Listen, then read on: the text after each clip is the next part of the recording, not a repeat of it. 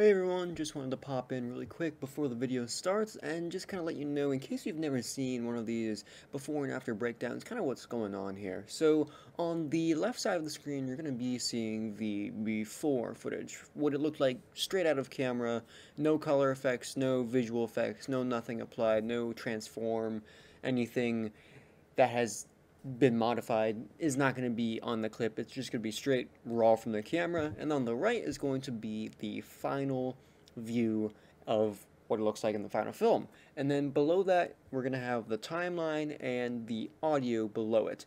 And this is just kind of to show you sort of the work that has gone into creating this short film, and to give you a little bit of insight into how I structure my edits. I'm not the most clean in terms of my structuring, as you may see in some portions, but you know, it's just a cool behind the scenes look, and a few of you requested it, and I have done it before, so I figured why not show you guys how I kind of edited In Search of Color. And if you haven't seen the film before yet, I'd highly encourage you to go and watch that first. I'll leave a little link up there. Without any further ado, let's jump right into the before and after timeline breakdown of In Search of Color. Enjoy!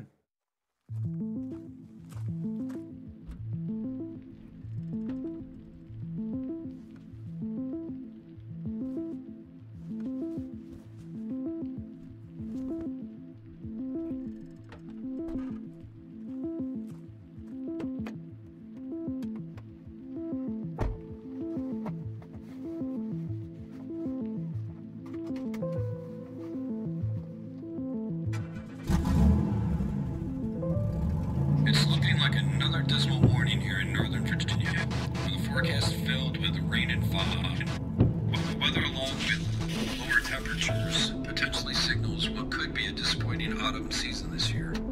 Some locals are hopeful though, confident that those beautiful fall colors will emerge soon enough. Until that happens, it looks like we're all in search of color.